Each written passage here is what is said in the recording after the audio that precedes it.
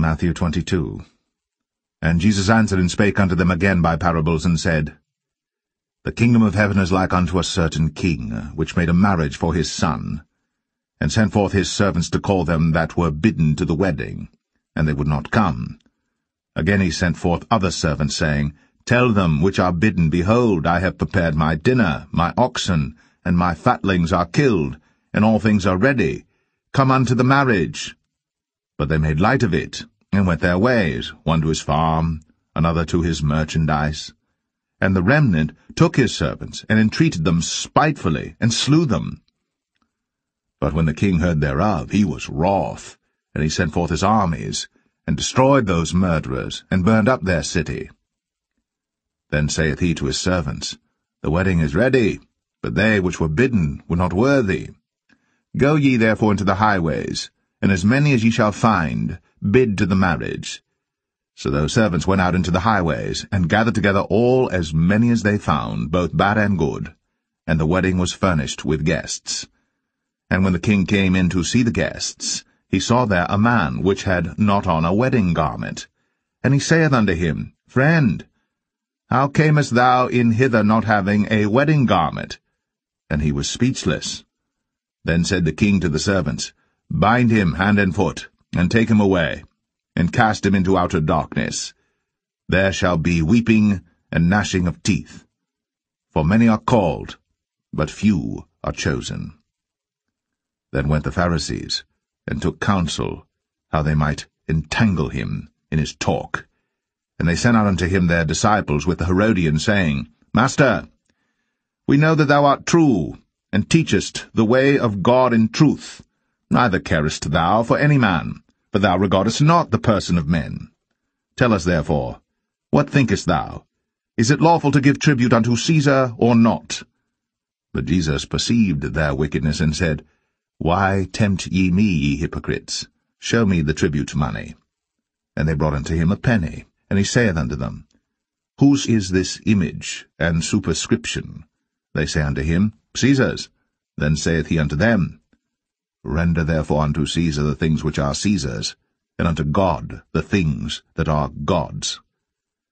When they had heard these words, they marveled, and left him, and went their way.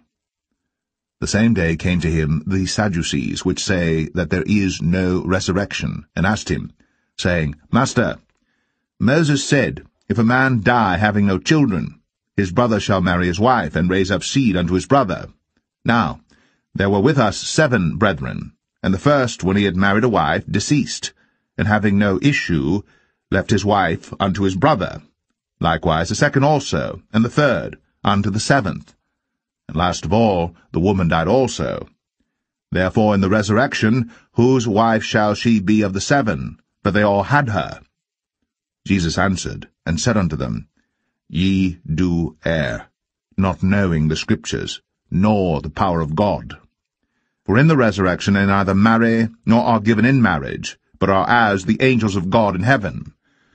But as touching the resurrection of the dead, have ye not read that which was spoken unto you by God, saying, I am the God of Abraham, and the God of Isaac, and the God of Jacob?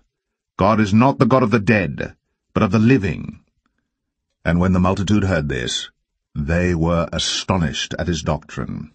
But when the Pharisees had heard that he had put the Sadducees to silence, they were gathered together.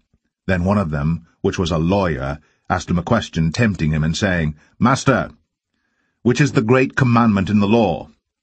Jesus said unto him, Thou shalt love the Lord thy God with all thy heart, and with all thy soul, and with all thy mind. This is the first and great commandment. And the second is like unto it, Thou shalt love thy neighbor as thyself. On these 2 commandments hang all the law and the prophets. While the Pharisees were gathered together, Jesus asked them, saying, What think ye of Christ? Whose son is he? They say unto him, The son of David. He saith unto them, How then doth David in spirit call him Lord, saying, The Lord said unto my Lord, Sit thou on my right hand, till I make thine enemies thy footstool. If David then call him Lord, how is he his son?" And no man was able to answer him a word, neither durst any man from that day forth ask him any more questions.